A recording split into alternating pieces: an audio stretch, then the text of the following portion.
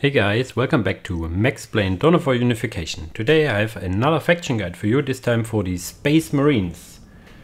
Yeah, these are the quote-unquote standard Space Marines from which all chapters are more or less inspired, or how should I say, have a different take on it, but these are like the vanilla Space Marines. They aren't that vanilla anymore as they got a whole bunch of new units, some adjustments as well.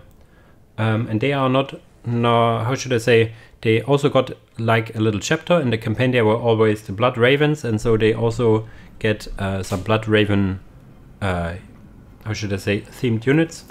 For example, the quote-unquote Primarch unit is the Chapter Master Gabriel Angelos, for example.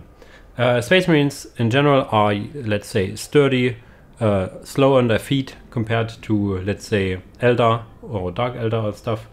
But are sturdy, so they take a lot of damage, they dish out okay-ish damage, and more importantly, they are very versatile, especially their tactical Space Marines. But more about that in the save game. And here we are on the save game file.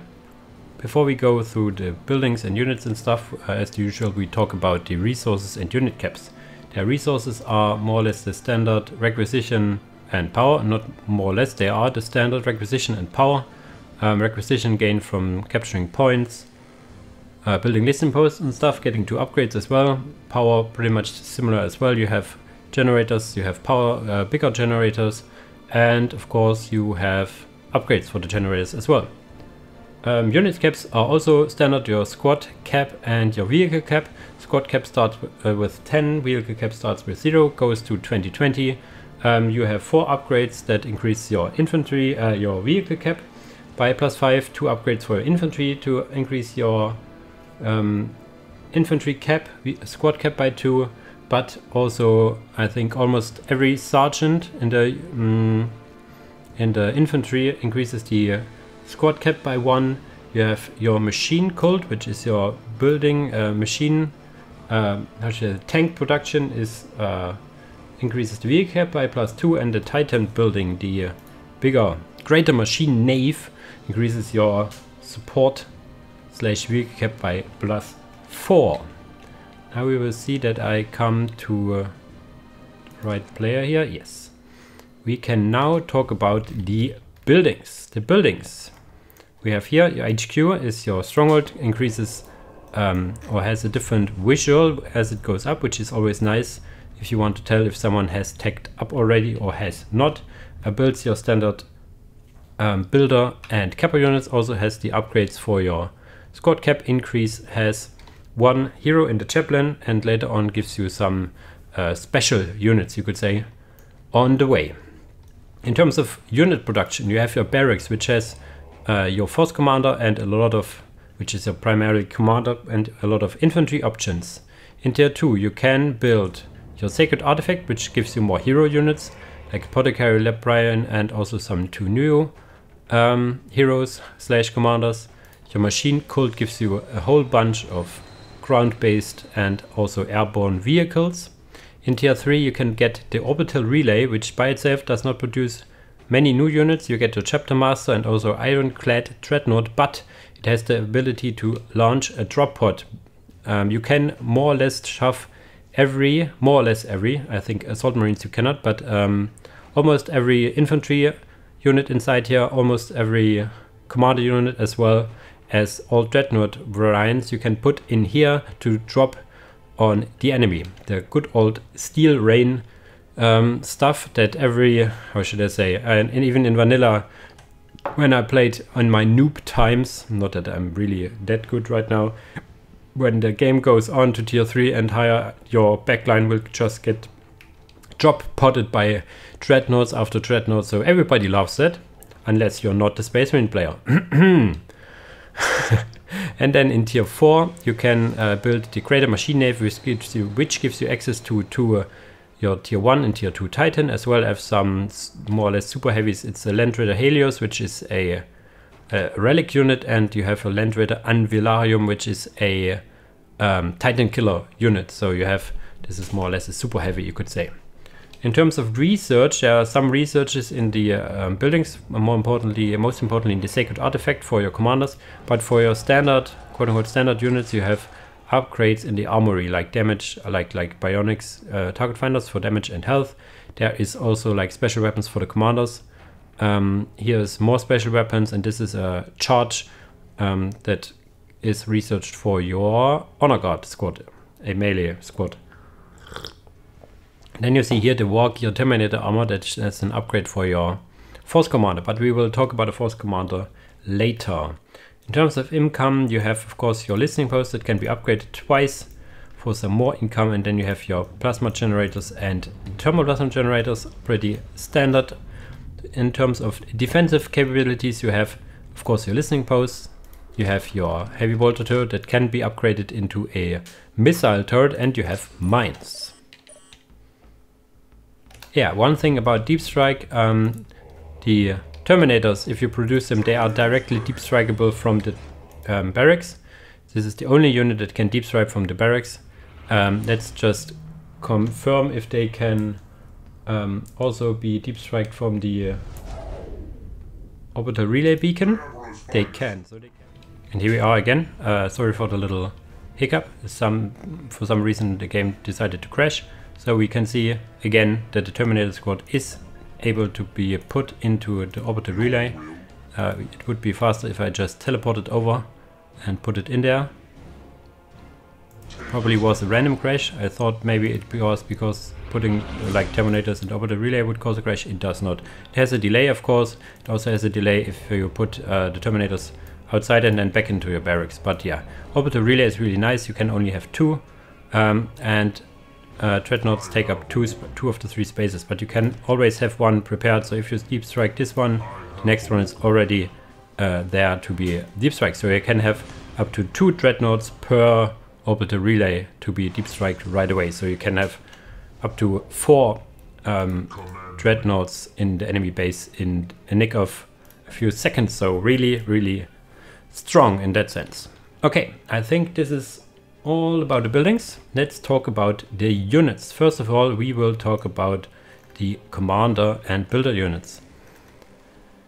The builder unit is a servitor, does nothing special, cannot attack, can only build and repair, is rather fast, but yeah, has not a lot of health, will be targeted by harassment squads all the time, so keep him away from any bolter or fire or whatever, so he is very fragile. Second builder you can think of is a commander by itself. It's Master of the Forge Xeril, which is, if you can't tell, it's voiced by Matthew the Frenchie, and I think it's also like a made up. I'm not sure if it's like a real lore character or if it's made up or not, but it has the usual, more or less usual Techmarine stuff. I see a Necron artifact here used.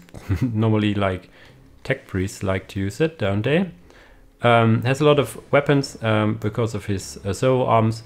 Ability wise, he can build, he cannot repair because he has an aura that automatically repairs vehicles and maybe buildings. What does it state?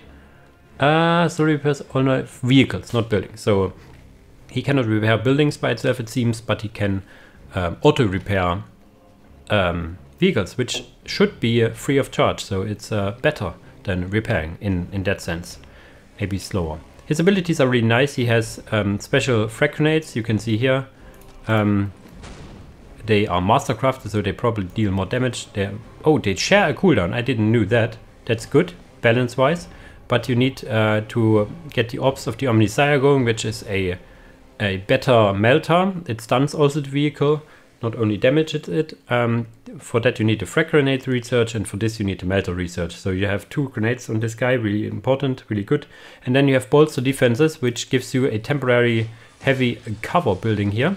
It cannot be targeted, so it cannot be killed, but only stays for, let's say, more or less the duration of the cooldown here. So you can only have like 2 up for a short amount of time, but for the most part you only can have 1. It is also free of charge, so if you have Xeril around, you will like to use it if you want to defend something, or if you would like attack a listening post and reduce the damage you take in the meantime.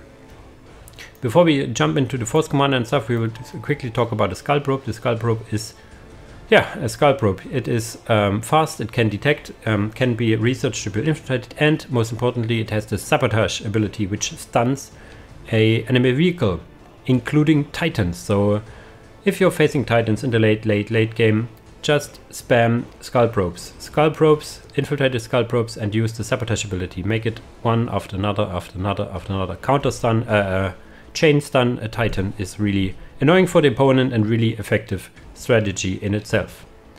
The last non-hero commander unit, you could say, is the Apothecary. The Apothecary is, yeah, what the name states. He increases the regeneration of units around it. Can be attached to squads as well.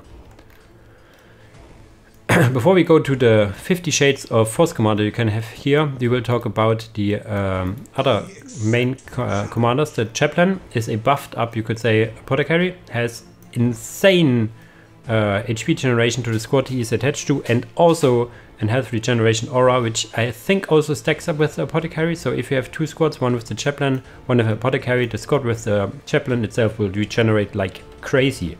Has a demoralizing shout, which slows an enemy squad for 10 seconds and breaks morale, which is really good if you're like having a melee unit that wants to close the distance. You could say this is the way to go. Quite a lengthy cooldown, but really good ability.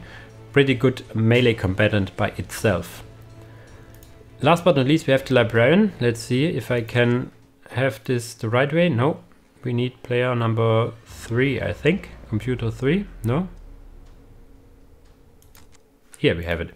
The Librarian is your spellcaster, has detection capabilities and starts with Smite. Smite is an AoE ability mainly used against infantry and demons. Poof, really fast to cast, does quite good damage. Has Weaken Resolve, reduces the morale recovery rate of the targeted squad, so it's a debuff. And last but not least, Word of the Emperor. All infantry near the Librarian continue to take damage, but they will not die. So this is like the Fighting Juice ability and whatnot. It has multiple occasions of this effect that a unit takes lethal damage but will not die. Not a big fan of this kind of mechanic ability because it's really gimmicky, because yes, they will fight on, but once the duration is over, they will just die altogether. So it is a last-ditch effort to save a squad or something, and then they can try to move out of the way or something. I'm not sure. Would not consider this like the best ability. Okay, let's talk about the various Force Commanders. And as I am, no, we will stick with the standard Force Commander first. This is Force Commander Boreal, because I have here War Gear enabled, so you can see it also on the big old Thunderhammer, the Melter Gun and whatnot, the banner he has. So he has quite a lot of passive abilities, increasing the morale regeneration and stuff. Has these big old footplates and stuff. It's all War Gear, that the campaign War Gear, the Iron Halo, the Teleporter Pack, which he normally does not have access to. Your standard Force Commander, you could say, in Skirmish has no real auras. He increases the morale if he's attached to a squad, which more or less all commanders do. And yeah, he has a passive damage increasing aura. Can be researched in tier 2, which is really nice. Lengthy research, but then it's always available. And in tier 3 you can research the Battle Cry. The Battle Cry increases the damage of all squads around him and also the morale, I see, for a short amount of time. It's like boom, and now everything fights harder. Really good. If you have an orbital relay beacon, just relay, in tier 3, you can then also use orbital bombardment. Everybody loves an orbital bombardment in their base, of course. But as I said, there are multiple occasions of the Force Commander, and you can see here that there is a Terminator Force Commander and a Primaris Force Commander. It's all Boreal because I have here War Gear enabled. We will talk about the Terminator Force Commander. You may or may not remember the research in Chapel Barracks. It is tier 4 if you have not the War Gear enabled, but if you have War Gear enabled, you need to have researched every single War Gear before you can get this one. So this is more or less better if you have a non-hero War Gear Force Commander, because you have invested so much in the Force Commander and then exchange it for the Terminator. yeah, not that good, but most people tend to play without Hero Warrior, so yeah, it's a good option to make your Force Commander like really a late game menace, you could say. Has Power Fist and Melter. Oh no, this is a Melter, yeah, a Melter, if you research that, of course. Has a Teleport, if you have the Teleporter pack researched.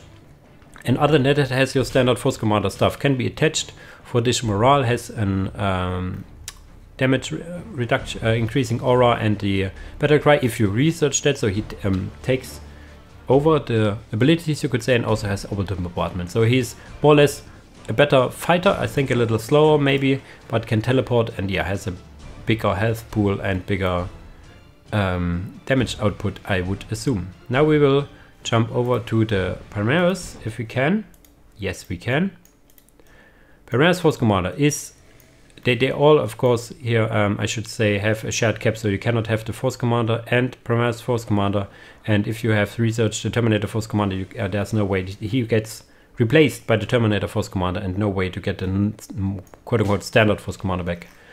Your Primaris Force Commander has, like, is a Primaris, so he deals more damage, has more health, is kind of, how should I say, faster than the Terminator Force Commander, so it's a tier 2 option. If you either have lost your Force Commander in tier 1 or haven't built it in tier 1, then you can build the Primaris variant of him in tier 2. Really good combatant by itself, takes over the standard Force Commander abilities like the damage aura and the 2 active abilities. But now we will jump over again to my first, how should I say, faction or whatever, and to talk about the last commander you have here. That's your Chapter Master Gabriel Angelos. He's, in terms of stats and availability, a Primarch. Don't quote me on if he's an actual Primarch or not. Judging by the size, he's probably not. So please don't be angry about me. I think he's not a Primarch, but he has, in terms of the role and strength in the game, he is more or less a Primarch. He shares the standard Force Commander abilities like the Aura, the Battle Cry, the Orbital Bombardment, but he has 2 more abilities. He can jump. If you have researched the Teleporter pack, he gets a jump pack instead, because it's cool and has all these cool Blood Ravens here, I suppose.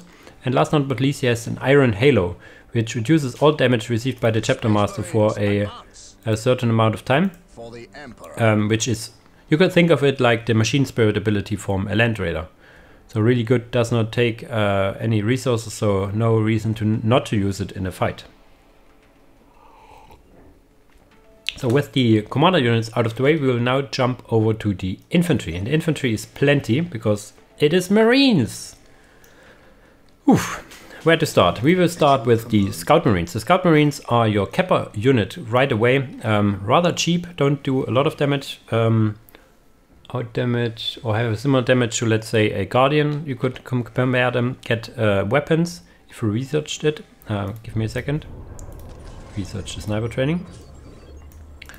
So they can get a Flame on tier 1 and Plasma Guns in tier 2. Plasma Guns actually make them quite a good combatant in standard fights, and can get Sniper Rifles in tier 1 already. Really expensive, but really deadly. Kills a Orc in one shot, for example. Limited to 2 in beginning and later to 4 if you research the stuff. Can get Infiltration in tier 2.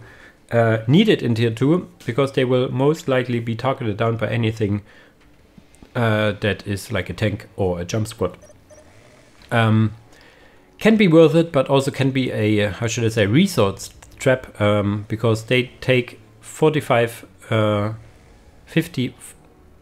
it was right, requisition to reinforce, and another 40 and 20 power for a sniper rifle. Day is quite a lot of resources you put in one rather fragile model here, but very versatile, and yeah, good. Speaking of versatile, we have the Space Marine squad, which is the backbone of most Space Marines armies. They start off okay-ish and scale incredibly with all the upgrades you can get. They have 2 bionic levels, they have 2 target finder levels, they have special weapon upgrades, they have a sergeant which can get sergeant weapons and stuff. So they have quite a potential to scale in well into tier 3, if you ask me. In tier 2, of course, as well. The Sergeant gives them the Rally ability, which restores their morale and makes them, I think, for a short amount of time, morale damage immune, but it only states that it restores the morale. So maybe it's just that. They can get frag grenades if you research the weapons in tier 1 is limited to flamers. In tier 2, however, they have quite a variety. They have heavy bolters, plasma guns, and missile launchers. And the missile launchers I want to highlight here. Not a lot of Space Marine chapters in the mod have access to missile launchers. And the missile launchers are that good because they have just such a big range. Can be used to kill listening posts and vehicles from afar. Really, really good in that sense. A lot of very good Space Marines players, which I am not, will have only, they will not reinforce their Space Marines because they are really expensive in that. They will have only like 4 to maybe 5 models. The ideal number would be 4 Space Marines, a Sergeant, and then 4 missile launchers, for example. So you have, put them in a Rhino, drive around, put them out, 4 missile launchers, shoot, and yeah, everything is fine. Also working with, of course, with heavy bolters and stuff. So you minimize your costs. This is something, I'm talking a bit of my ass right now, but something you kind of want to do with Space Marines because they have a lot of things they can do, but it's all rather expensive and long to get. If you get like all the upgrades and if you reinforce all your squads, you will run out of resources, and it's not the most effective way. The most effective way is to specialize and make key decisions in reinforcing or getting upgrades. It's a difference to, for example, Imperial Guard, where it's like basically a no-brainer to reinforce your guardsmen to full because it's just so cheap and it brings more bodies because you will lose units either way. So in that sense, Space Marines you do not want to reinforce fully if you don't want to fight like in the next minute or two. Okay, with this little more general advice, we will now jump over to your last tier 1 squad, which is your Assault Marines. The Assault Marines is a jump squad. Can be built in tier 1 if you get armory as well. Get also a sergeant in tier 2 for some relay and some special weapons on himself. In tier 2 they can get melter guns or lightning claws. In the beginning they can only get 1 special weapons. With another upgrades they can get 2. So not the most effective if you want to get melter guns on the field. I rather would use the lightning claws to double down on the melee capabilities. As I said, they can get melter bombs and can jump. In tier 2 your horizon widens. You can get 3 new squads. We will start off with the Devastators because you can get them right away in tier 2. You may see now a lot of Space Marines with heavy bolters and say, I can get heavy bolters on my Marine squads. You can, but these guys, the Devastators, can be fielded without an armory, so this is one thing. And the other thing is you have more models. And the last thing is, look at the special weapons you have access to. You have multi-melters right away. In tier 3 you can put on plasma cannons or less cannons, and even later, I think it's tier 4 or later, you can also get a graviton gun for some really good, what does it do? Special vehicles and buildings, so really good in late game. Get a more or less standard sergeant around them. May or may not be needed to sink in the 75 requisition. The sergeant, however, increases the morale, so for the most part it doesn't hurt to have a sergeant around, but if you have like a really long range squad, the sergeant will most of the time be not in range to fight, so could be a way to again min-max your economy to not get a sergeant on the Devastators. The second tier 2 squad is the Honor Guard. The Honor Guard is a replacement squad of the Grey Knight squad, which vanilla Space Marines had. They have power swords and bolters, have a vortex grenade which does exactly the same as the psychic abilities from the Grey Knights, but is like grenades because they are no psychers, they are just honor guards. And they have also a special leader, the company Standard Bearer.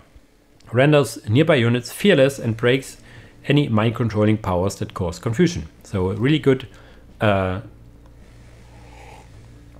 have around. The Honor Guard squad by itself is not affected by morale, as you can see here.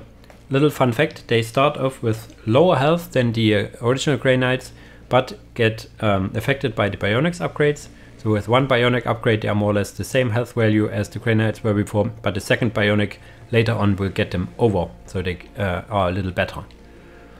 Your last tier 2 infantry squad are these cool Primaris Incessor squad. Everybody loves Primaris. Here you have the Primaris squad for the Blood Ravens, you could say. These are anti-infantry specialists. They get also a sergeant for ally, can get crack grenades, and the special weapon they can get is Vengeance grenade launchers. Will explode after a short duration after being fired. Effective against groups of infantry and heavy units. So it's doubles down on the anti-infantry part they do, but it's like an IOE attack. So if you have clumped up squads, these guys will do fairly well. And in general are, let's say, better, you could say better Space Marines in that sense, but not as versatile as your Tactical Marines, and also limited to 1, so you cannot spam them. So if you're then hitting tier 3, you get 4 more squads, because why not? The 2 squads you can get right away in tier 3 without an orbital relay is 1, your Stern Guard Veteran squads, which is a buffed up Tactical Marine. Better stats all around, have frag grenades, can rally with the sergeant. The sergeant by itself is really expensive. The whole unit is really expensive, or has a few models, and can get special weapons, quote unquote, which are the rounds. You can get Hellfire rounds for infantry and demons. You can Kraken penetrator rounds for heavy infantry. You can Tempest rounds against heavy infantries, but also vehicle are less effective, so against vehicles and buildings. And last but not least, this is also the how should I say, the latest in the tech tree is the Vengeance rounds, which are armor piercing effective and against most infantry, but most units, but very good against heavy infantry. So choose what you want.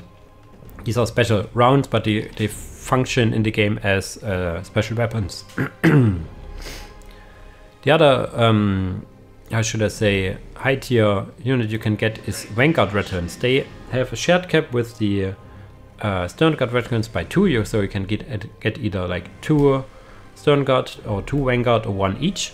These are really good jump troops, like your ASM but on steroids. They have the same abilities in that sense. They have melter bombs, they can rally, they can jump, but look at the weapons. They have some more weapons, all considered in melee, so no melter weapons for them. They have power swords against infantry, they have lightning claws against heavy infantry, they have power fists against vehicles and building, and last but not least, thunder hammer that can stun targets. So really good against, let's say, singular bigger targets like demons, titans, relic units. They can be stunned. Not as good, of course, against smaller units, because the stun will not trigger because it is also already dead. So very good against bigger units.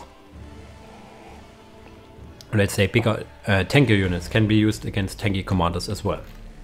If you have then built your orbital relay beacon in tier 2, you get access to Terminators and Assault Terminators.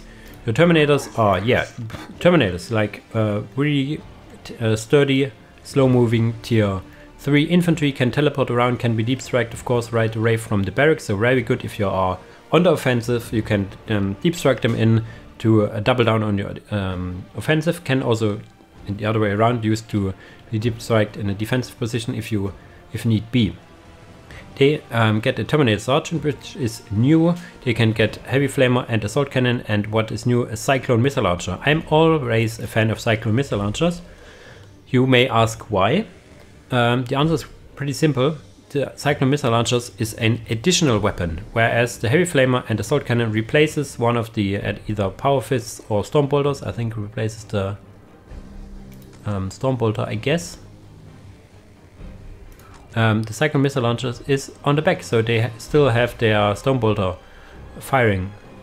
Additional weapons I'm always a big fan of, and later tiers you will almost always fight big vehicles, so these Cyclone Missile Launchers are really well. Yeah, you can see the Storm Bolter gets replaced by the heavy weapon. And then you have your Assault Terminators that can really dish out in melee. They are really tanky, not the fastest on their feet, but can get a Terminator Sergeant, can get teleported around, have storm shields and thunder hammers. So the thunder hammers are similar to the thunder hammers your Vanguard retinues can get, so they can stun bigger targets. So really good against singular bigger targets, which is true for thunder hammers in general. Okay, let's talk about the vehicles. Then we have it. The vehicles you have also quite a lot of. You can see here. And lastly, we will talk about the flyers. So the vehicles, we will go from the front to the end, because this is tier structured. The first units you can get is a Rhino, which is a transport. Now gets also a little Storm Bolter on the top. Has smoke launchers if you research it. Can transport troops, is really fast. Yeah, your standard transport unit, you can say.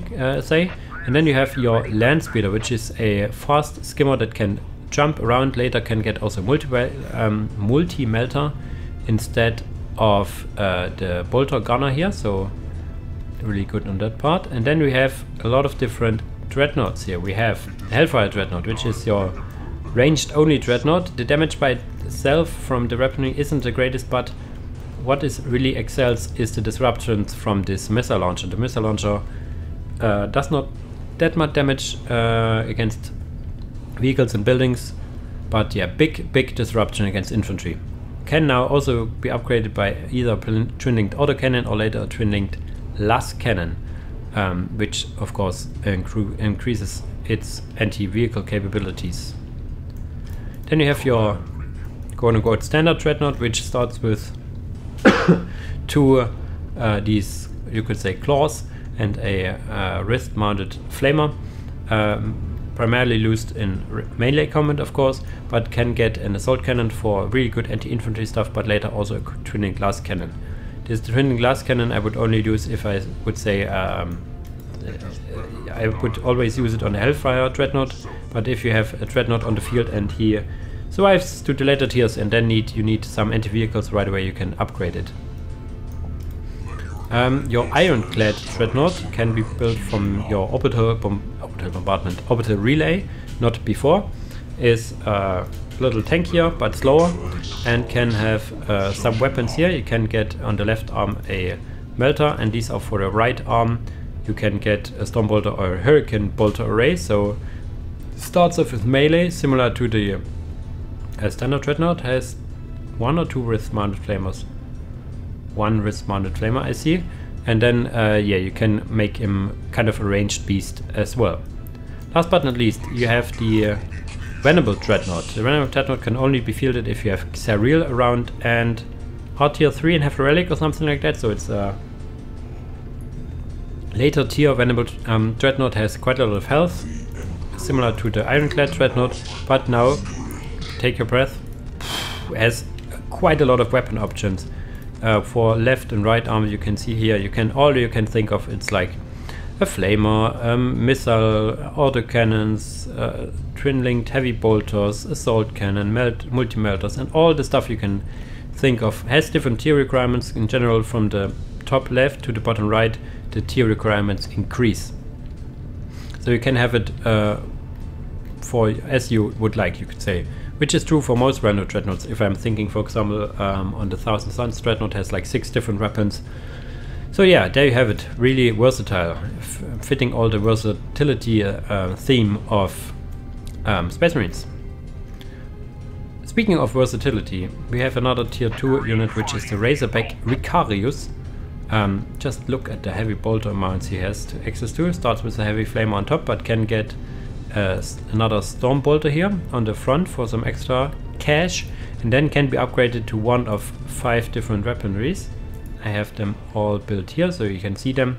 From the left to right, we have the twin-linked heavy bolters. We have the assault cannon. These are more or less directly available when you build them. They have different requirements, but yeah, this requires tier 2, and this is a tier 2 vehicle, so you have it right away. But the other weapons have some requirements. For example, the multi-melter here requires a sacred artifact, so you have to build an additional tier 2 building to get this multi-melter, so it turns to a more or less anti-everything unit. You have some bolters and some multi-melters. Then you can get the plasma cannon in tier 4, but also needs a sacred armory, sacred artifact. So you double down on the anti-infantry, anti-blob infantry you could say, and later on in tier 4 you can also get some less cannons on him. So really versatile as well. If you keep it alive in the later tiers, you can get really good weapons on it. Speaking of versatility, we will take a quick glance here over the tier 3 options are a Borillo. I don't know if it's like a little, how should I say, meme name for Boreal, but I don't know. It's a Flamer Vindicator, more or less, you can think of. Can also transport, so it's a Razorback kind of unit with flamers. Can also get a Flamer Gunner on the top, which will probably fit in here. Can use smoke launchers. By default, let's quickly jump over to the machine cult. Will not be visible here because here is the icon of the smoke launchers and here's the icon of the heavy armor deployment, whatever, the tier 4 research. So if you research one of those, it will be available to build. So if you, most likely you will research the smoke launchers and then will pop here, but it also works if you skip the smoke launchers, get tier 2, then it will occupy this space. So not available right away. You have to research one or the other. Yeah, you get another flamer guy on the top to double down on the flamer weaponry it has. It's tier 3. In tier 3 you also get Predator, and the Predator, as you see here, is also very versatile. The standard loadout is a autocannon, I think, and heavy bolters on the sides. But as you can see here, you can get quite a different loadouts. It can get like a flamer loadout, and this is assault cannons on the side, I think, and a flamer on top. It can get assault cannons on the top, and is this last cannons? Auto cannons, I guess, on the sides. Then you have the Predator Infernus, which has melters on the sides and plasma cannons at the side, so very interesting loadout. Then you have the Annihilator, which has melters on the side and a plasma cannon on the top, so it's kind of switcheroo. Maybe this is a mistake, so the plasma cannons would be needed here, not sure. Annihilator, for example, for the Imperial Fists has like all the plasma in the world. And then you have the, what is it called, Annihilator, which is more or less the thing you are used of seeing of Predators in tier 4 in vanilla. Less cannons on the top, less cannons at the side. And last but not least, we have the Conversion Beamer. So Conversion Beam is a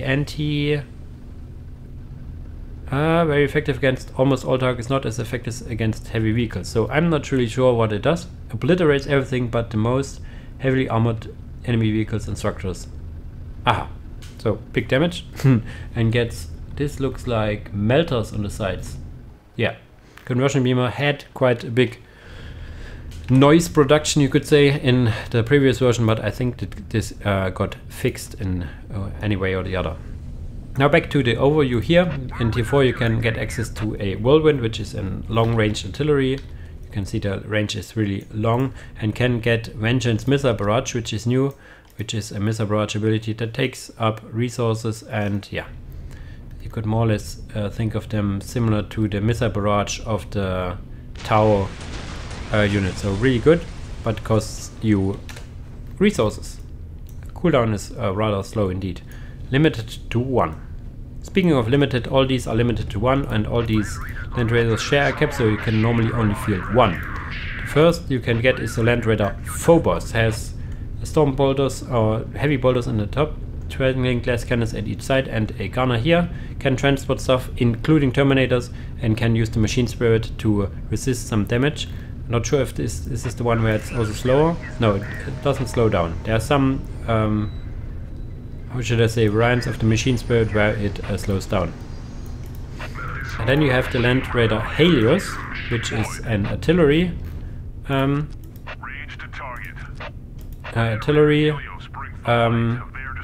Raider, you could say. Does all the Land Raider things, has the Machine Spirit, transport stuff, but has like artillery on the back and las cannons on the side, so more long range variant, you could say. Last but not least, you have the Anvilarium, like from Anvil.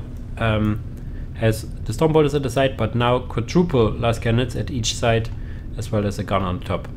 Does, apart from that, also the standard Land Raider stuff like transporting stuff and have the Machine Spirit, but I think it stays, yes, it's the only Land Raider that can can hold dreadnoughts. So if you, for whatever reason, want to have a dreadnought like on the field faster, you can load it inside the Anvillarium. It's only Land Raider of D3 that can do this. And now the big boys. We have the Warhound Titan, which is, yeah, your more or less standard Titan. Has these anti-infantry weapons here, has this morale quote-unquote shield, which shields it from damage until the shield is down, has a leg stomp, which allows it to stomp, boom, and has a juggernaut ability as a one get out of jail free card. The lengthy cooldown, however, it moves faster and knocks back units around, including friendly units, I guess, and can get turbo laser destructors on each side for some, yeah, more or less anti-everything, it states, yeah? Highly effective against all armor targets. So this is an infantry loadout, this is then your anti-vehicle loadout.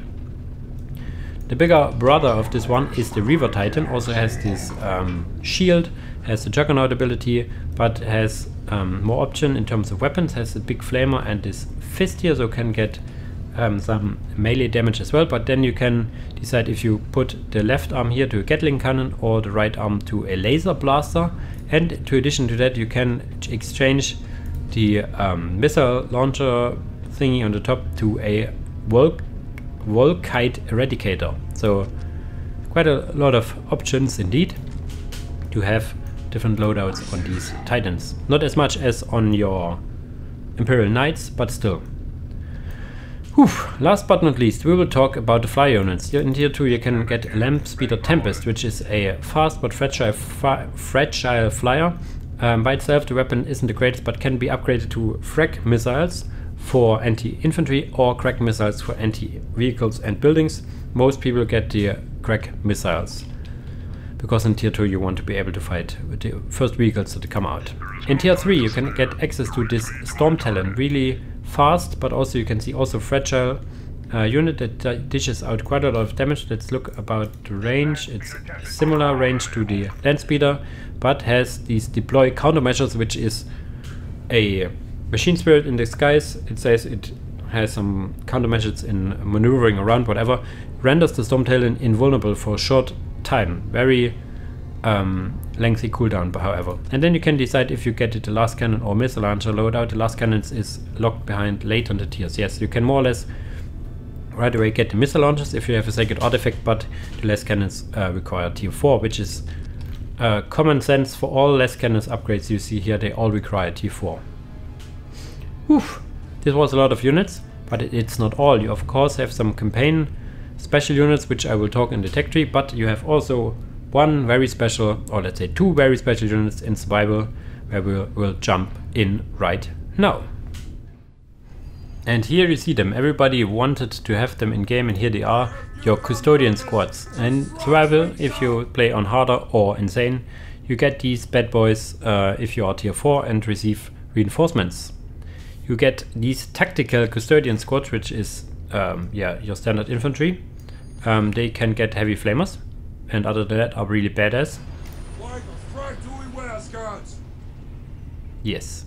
And then you have also an assault variant of those. These are more or less melee focused then. We followed the path of swole, fabulousness, and rage. Brrr. Yeah, you can see them. They start off with random weapons, either power fists or power swords. No, they start off with power fists, but can be equipped by power weapons. I think these are just your swords you can see here. Yeah, really badass unit, but survival exclusive. So Custodes are in the game. There you have it. Easy. About the other survival reinforcement units and let's say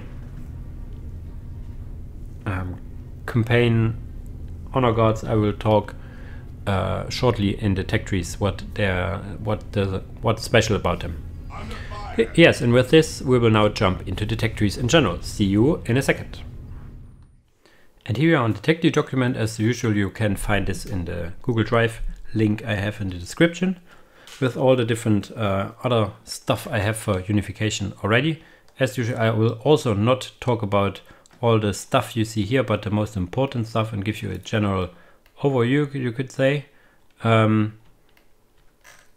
we will talk about upgrades first. You can get the sniper upgrades in your HQ, your infiltration upgrade for your skull probes, and later on also your infiltration for the scouts in your HQ. Your grenades you get from your barracks, and smoke launchers and your 4 research you get in your machine building. All your hero upgrades, including the Force Commander Aura, your Standard Commander Aura 1 and 2, and your Librarian spells, you could say, psychic powers you get in the Sacred Artifact. The only upgrade you can get in your relay beacon, orbital relay, is the teleporter pack. All the other upgrades are in your armory, including plasma pistols and power swords, your bionics and target finders 1 and 2, your heavy weapon upgrades, whatever this is, the charge upgrade for your honor guard. Very important if you have an honor guard on the field to get this. I regularly forget to get this upgrade, but this is really strong because it has quite a big knockback and damage potential for your honor guard, which are otherwise relatively slow. A new upgrade is the melter upgrades for your force commanders. This is your Terminator Force Commander. If you have here war gear off, you get it in tier 4. If you have here war gear on, you need to have all the war gears. Speaking of the war gears, these war gears are, as it is for the standard now, all in your listening post, so you can get them rather quickly if you have multiple listening posts, which you normally have, all the different war gear upgrades. So there's potential for a hero, you could say, opener or playstyle, if you so desire. Speaking about tier strengths, Space Marines start off very powerful right off the get-go. If you have your barracks and your force commander and your Terminators, I was saying, your tactical marines, they have pretty good stats as it stands in tier 1. So a very valid strategy is just to spam Space Marines like there's no tomorrow. You can, if you have some decent control, do quite wonders with them. This is your tier 1 strength. Your tier 1.5 with your armory is okay-ish. You get grenades, get some bionic upgrades, but nothing really special apart from your assault marines if you want to start with them. Good harassment unit in the sense that it's really tanky. Damage-wise, it's okay-ish, but it's really the tankiness in which it prevails. And in tier 2, tier 2 and to tier 3 is really strong because you get access to your first vehicles, which are really good across the board. You get access to your commanders. There's like a triple hero playstyle where you get your force commander, your chaplain, your librarian, but now you have also more variants. You could also add the force commander, which I will need to add a little line here, which I forgot. And yeah, you can have your primaries now, your honor guard, your Ricarius, all the things. And it just gets better in tier 3. If you survive in tier 3, you can get Terminators, your veteran squads around, your Predators, your Flyers, like you name it. You can deep strike everything to the enemy face. So tier 3 is like the very peak, I would say, for the biggest damage, and not the damage, the biggest power spike, power increase for Space Marines, as they now get so many different units that especially all the infantry you can field right now is just over the toply very good. Terminators are very good. Vanguard and Stone Guard veterans are very good. Predators are really good as well. Really good tanks.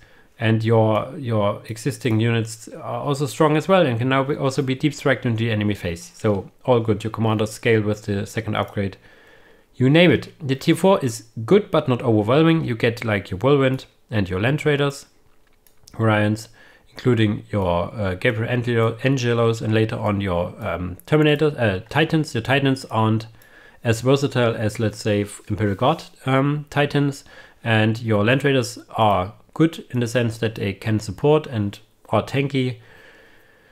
But yeah, that's it. Your tier 4 is rather slim compared to your big packed tier 3 where you got all the big infantry units and whatnot. So if you want to aim for timing to attack, like be very aggressive, it would be either tier 2 where you have a special timing push, let's say a triple hero push, or Honor Guard and Devastators or something like that. Honor Guard and Dreadnought push or something like a timing push in tier 2. Or if you survive to tier 3, you can unleash the hell with all your infantry and vehicle squads as well. Now we jump over to the unit overview real quick, where I have all the different abilities, of course, and you will note that you need the armory in different tiers to get these special weapons, like you see here, like the Hellfire rounds for Stone Guard veterans. Tier 2 will and the armory are required for a lot of stuff here, but also then later on you need Tier 3 in armory for your Devastators, for example, or your Terminators. You can see here that they require for their weapons also an armory. Armory is generally needed for special weapons, you could say, even for your vehicles. You can see here that the armory is more or less required. Last but not least, we will talk about the special things for some Honor Guard units. Most importantly, you have you see here they are not very special, but I will talk about the ones that are special. The one special thing is, for example, your Librarian, which starts off with all spells without the need to research it, which is really nice. Your Scouts are also very nice because they can get sniper rifles out of the get-go without the need of the research, so they can be very powerful in that sense. Then you have Grey Knights, which is just another Honor Guard, so we have 2 melee frontliners. Stone Guards are more or less your standard variant. The Terminators are also standard. Okay, they need don't need an armory and stuff for their weapons here. Custodians I have talked about, and yeah, that's it. Everything else is the standard variant, but of course without the PopCap requirements, as it is the usual for Honor Guards. Okay, with these tech trees out of the way, we will now jump into the build orders. And here we are in the build order document.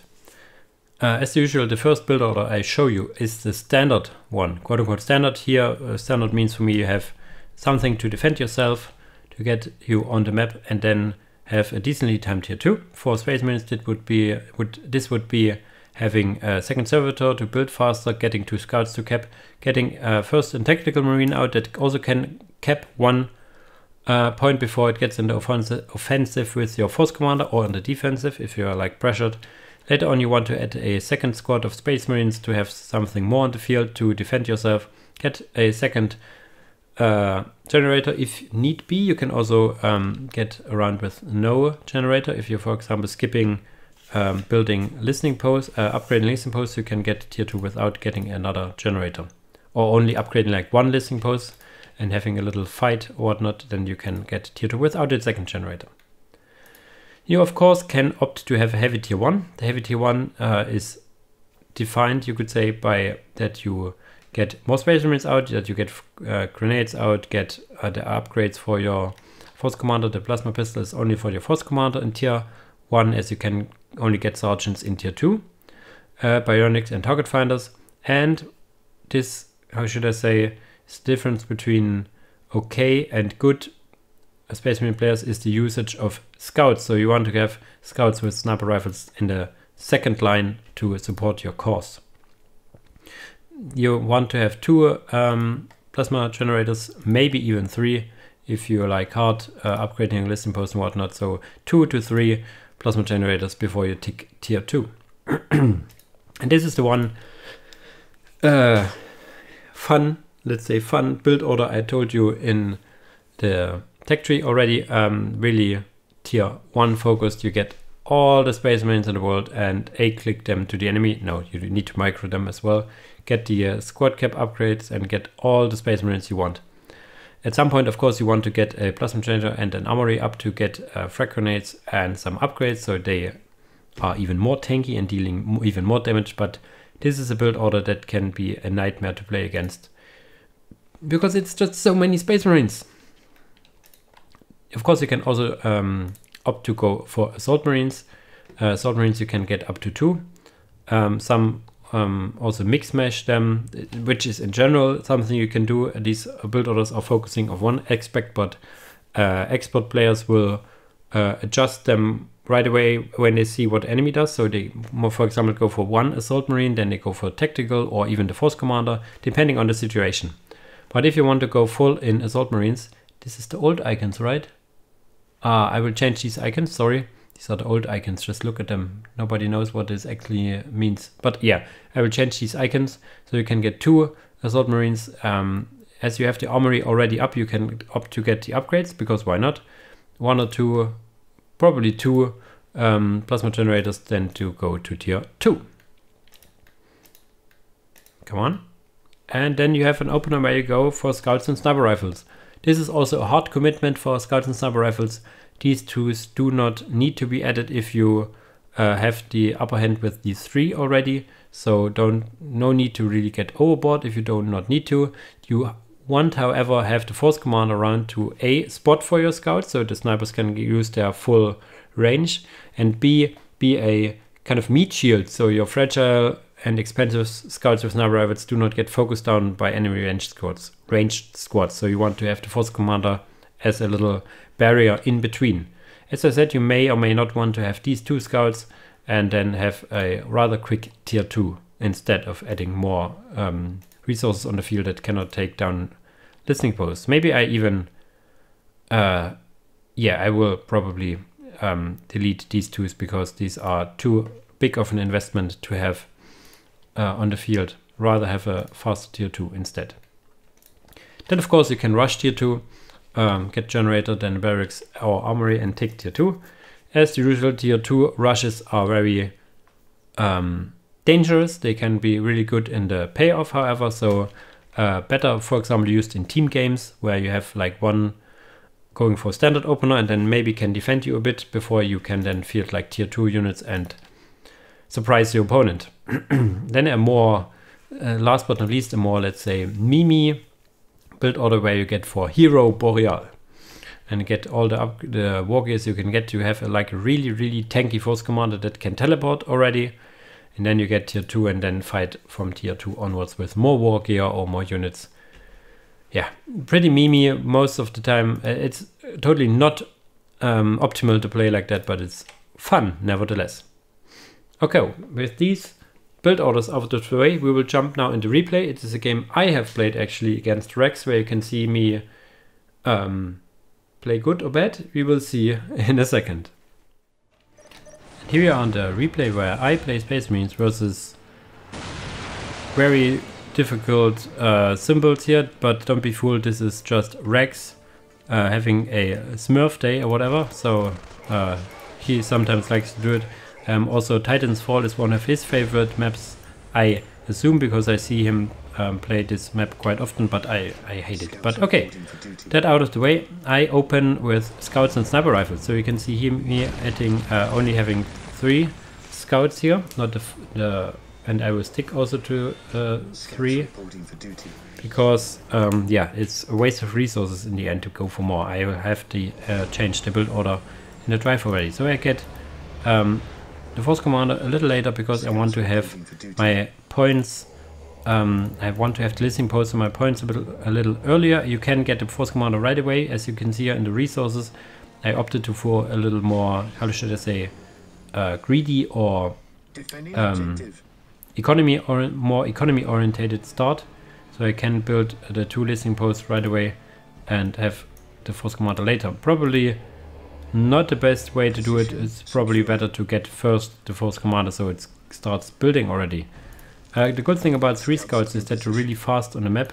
Capping points, you want, maybe on this map you want to prioritize getting this point up before the points in your base. You can do that. Have now the sniper training, but using my resources for the first commander first, and then later will upgrade this squad with sniper rifles. I actually decided against it, so I have enough resources to get the listening post up. But yeah, you want to have scouts with sniper rifles on the field earlier, so you can fight off these slugger boys, because you see, having the sniper rifles building takes quite a long time. So if I had gotten these sniper rifles earlier, I would have killed 2 to 3, let's say 2 slugger models right away, because once they hit the field, you will see they will do quite a lot of damage. Pow! 1 squad down. Reloading. And missing. He missed. So here, if he would have hit, I would have killed another model here. So killing one that was about to get away. Yeah, so Rex is faster in capping here, so he got this thing out while probably getting... Okay, he got all the stuff already, so orcs are really fast in that way. Now I have this snipers here, need to run away because there's a freaking Big Mac, and the Big Mac is not pleased about these snipers. But you see here I have my force commander out to shield these miraculously survive with very low HP, but my force he teleported right in my force commander, so he can force on melee combat, have the sniper dudes killing off more slugger boys. So this is a favorite engagement, how should I say, engagement that favors me. So I will kill this whole squad on the retreat, so very good for me, getting the outer points. But the problem for me is that I do not have the middle, so the resources are more or less in favor for Rex. Will I get tier 2 now? Yes, so really good tier 2 timing you can achieve with this build order, as you can see here. But yeah, you have nothing really to kill this listening post apart from your force commander, and the force commander is busy fighting off this Big Mac, so no way I can get this listening post down yet. I wanted to kill these models, but I wasn't able to, so I'm busy running away. So as soon as you see a ranged squad you want to run away, I would have needed to get a listening post upgraded, which I do not have gotten, so Rex could actually have forced me in my base. Getting even sniper rifles on these two squads is, this squad here is maybe a waste of resources and really big misplay here. Getting over here, or not actually, I got the DD cap, but yeah, got away already as well because there's just slugger boys. Totally misplaying this here, losing a lot of HP on my force commander for no real reason. Yeah, you can see I'm not really good with Space Marines in general, but yeah, you want to have better micro. But now I'm kind of pincer moving this shooter boys here. Will kill at least 2 more models. Really nice. This model as well, so a lot of damage done. The Big Mac is here getting into this post, but no way he will survive. He tried to repair it, I guess. So really good timing for me, hitting tier 2 as well. But now decision time. What do you do in tier 2? I'm adding the armory really late. Normally you want to add the armory on your way to tier 2, not yet. So I have quite the, how should I say, the opportunity window is closing. Not sure if it's the right choice actually to get the armory.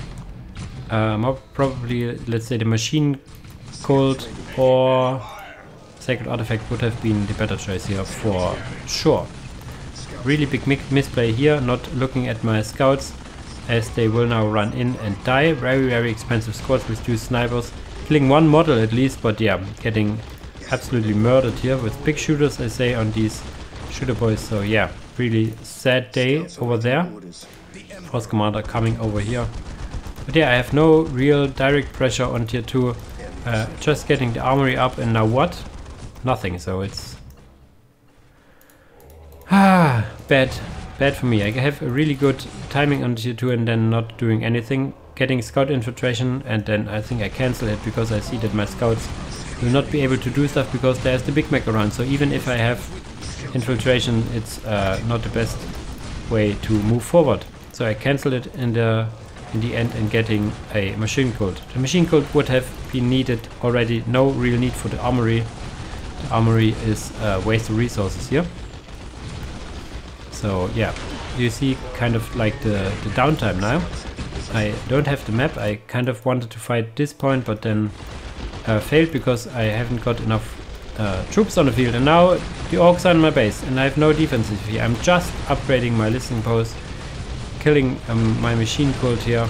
I have one servitor parked here to get a bigger generator at some point, but yeah, my base is in shambles. This listening post will get up, this machine cult will get up as well, so I can get a squad out here. It will be a Ricarius, but I have lost all my scouts, but 2 models, have lost my force commander. So all the momentum that was on my side in tier 1, you could say, because I killed a lot of orcs, is now gone. I should have used the momentum to get honor guard squad out or something. Let's say the armory was killing my momentum. I would have needed a either devastators right away or like machine cult right away, or a sacred artifact for more infantry and heroes right away. No real need to double down on infantry because I opened scouts. And scouts, yeah, leave you with not, let's say, not the best scaling in terms of upgrades and whatnot. My Razorback is now out, giving me some breathing room, but yeah, I need some foot in the middle, trying to get the listening post out.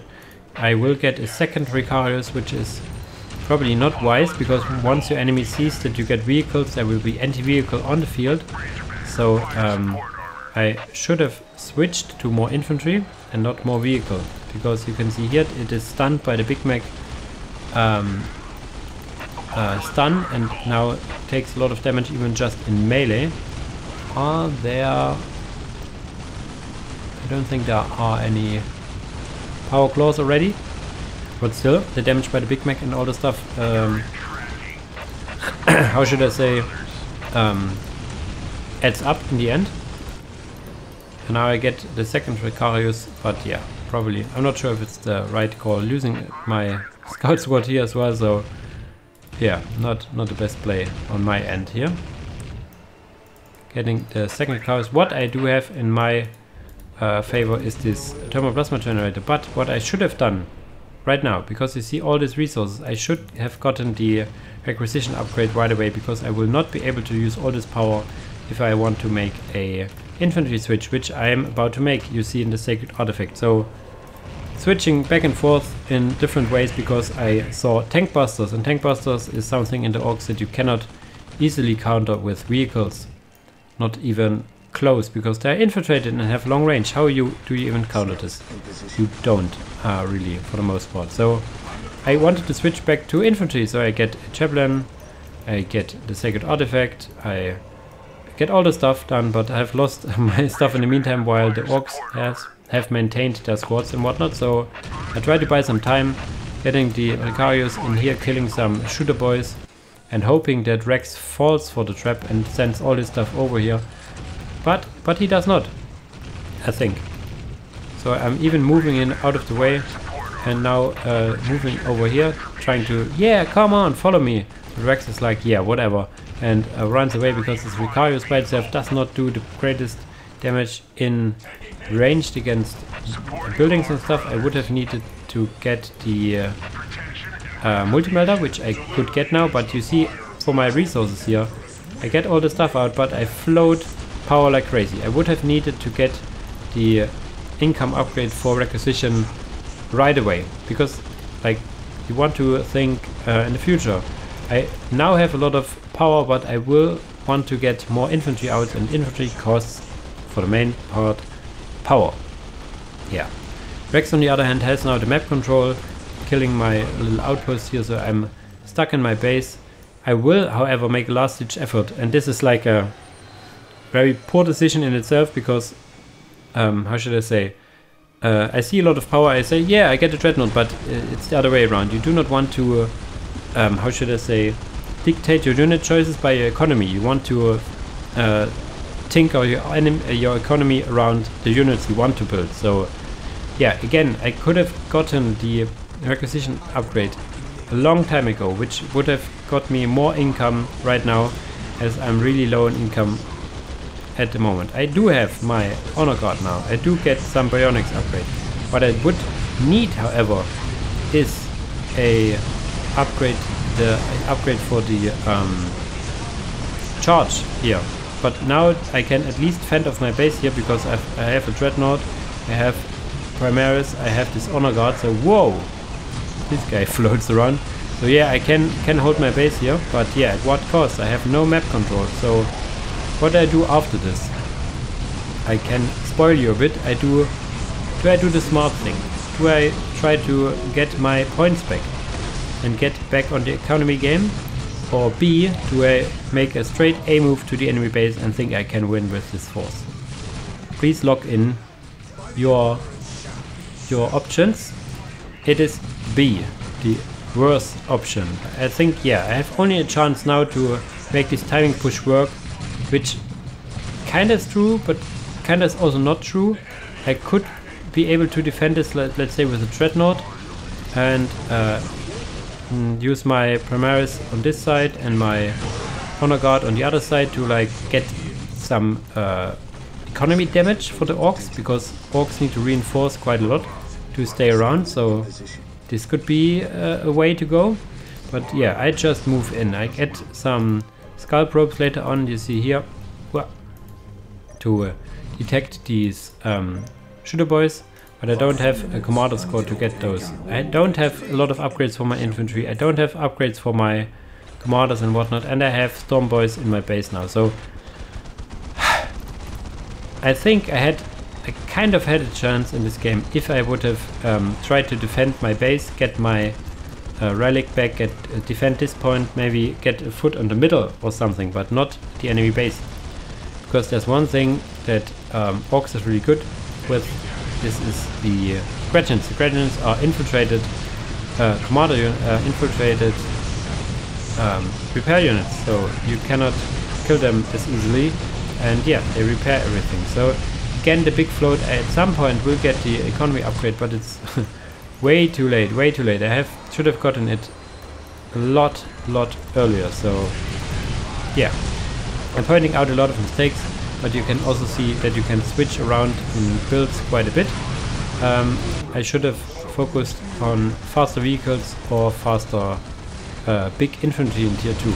Getting this generator here was a good move, but not using this power to get more bigger requisition income is a bad decision. I killed a truck here, but other than that, there are knobs out now, there are shooter boys, there are somewhere as well the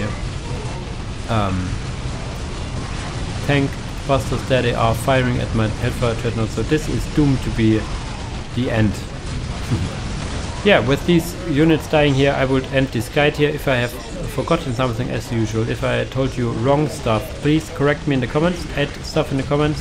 If you liked it, you can leave a like. If you want to see more guides in the future, make sure to subscribe so you'll be immediately notified to it. Yeah, and as usual guys, thanks for watching and see you in the next video. Bye bye!